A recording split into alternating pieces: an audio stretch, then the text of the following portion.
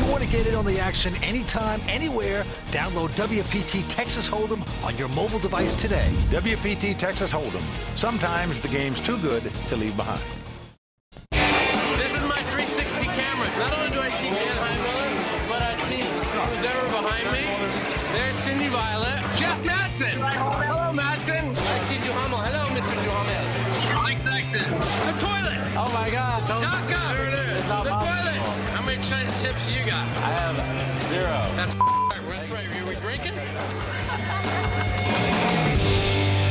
Well, that is the very understated Mike Matusow. Always fun to have him around a tournament. Well, you see how much fun everybody has at this event, including Mr. Matusow. Maybe he's applying for his next job, man. He played this event, of course, got knocked out.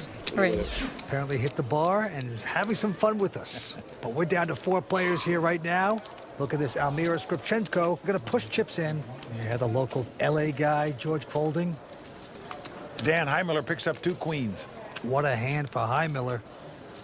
Former finalist at the WPT at Borgata, season 8. Raised 200,000. And he's going to bump it with his queens. 3:20 to go. Davide from Belgium going away. Almira was the champion of the world at 16 and under, the European champion in chess, and now she's playing poker. She's been a 4-time European chess champion, be a French champion as well. And right now makes the good lay down with the queen jack there, and Dan Heimler is now the chip leader. Oh, it seemed close. Looked like you were thinking about it. I don't know. It's like... In the early levels of the WPT Invitational, most players opted for a $200 rebuy, knowing that new chips not only gave them renewed life on the felt, but that 100% of the proceeds went to a charity that helped folks gain a better life for themselves in the real world.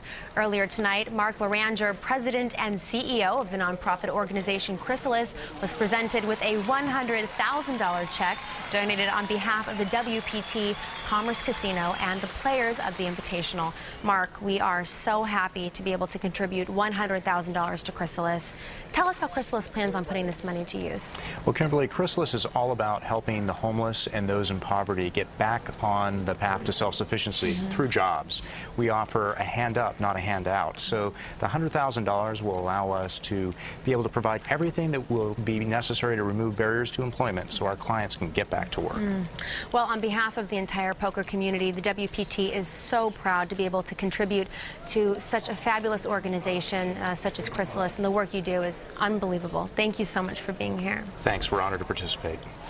Action does continue here at Commerce, so let's get back down to Mike and Vince.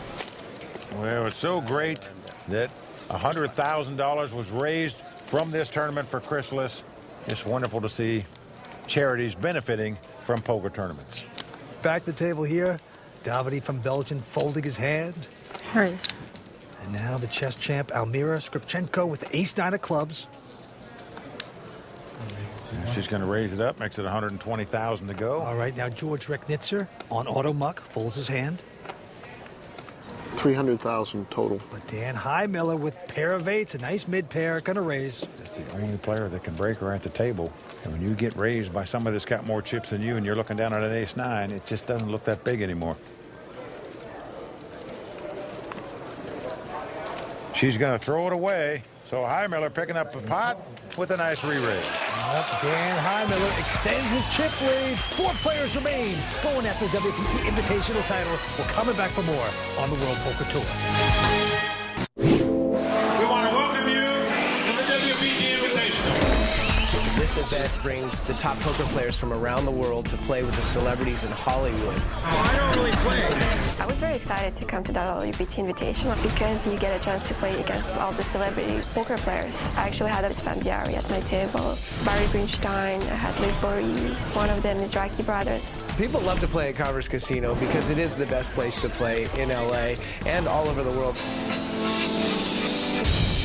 Welcome back to the WPT Season 9, brought to you by ClubWPT.com, where 4 players remain. Well, the lady that was speaking there is Dinara Katsieva. She finished 6th in this event after she took a bad beat, but certainly got through a lot of tough players to make it to this final table. Back to the felt, a couple folds around to Heimler. Looks down at a queen deuce of clubs. Well, he's in the small blind. He's going to raise it up here. Makes it 130,000 to go. And right behind him, Davide Katai. I go all in. Who hasn't played a pot yet at this final table, moving all in with ace-9 right over the top of Dan Heimiller. Davide playing tight so far. He's a World Series bracelet winner. You don't think I would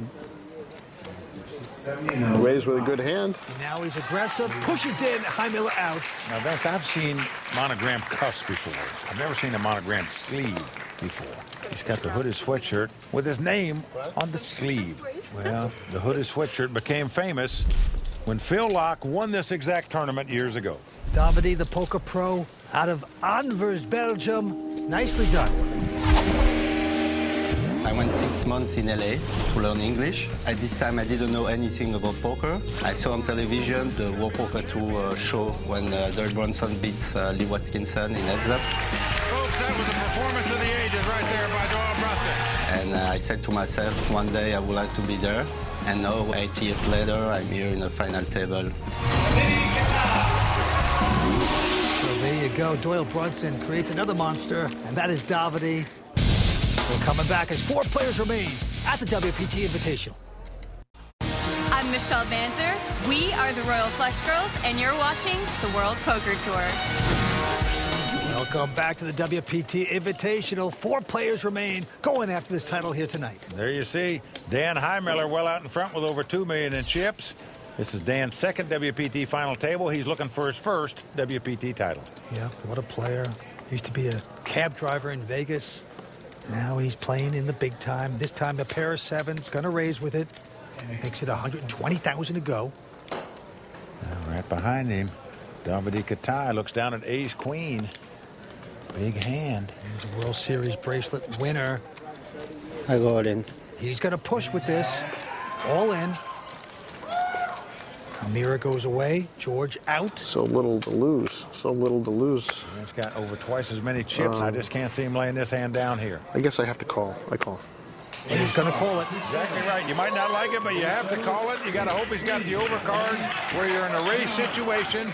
If Dan Heimiller wins this race, he'll be the monster chip leader with 3 players left. If Davide wins it, he'll be the chip leader. Allez.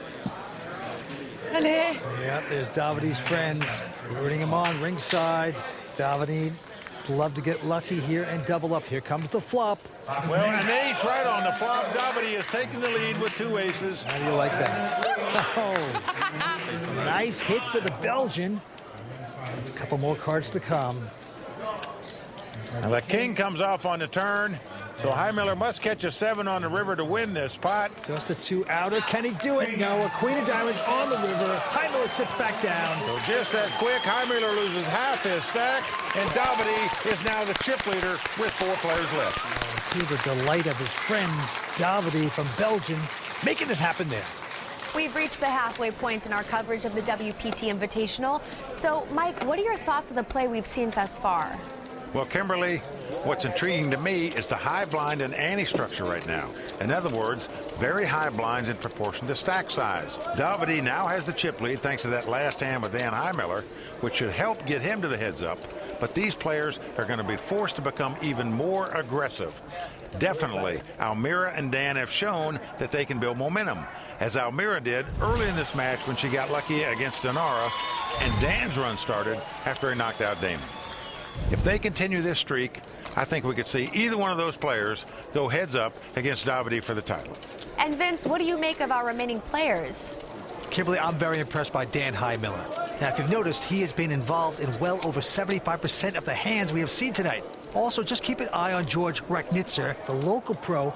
You know what? I'm worried about him. There's a search party out for him. Hasn't played a hand, but one quick double up by George, and we could have a real fight on our hands, believe me. Well, gentlemen, we shall see. But the one thing we do know is that only one of these 4 players will walk out of Commerce Casino as the next WPT champion.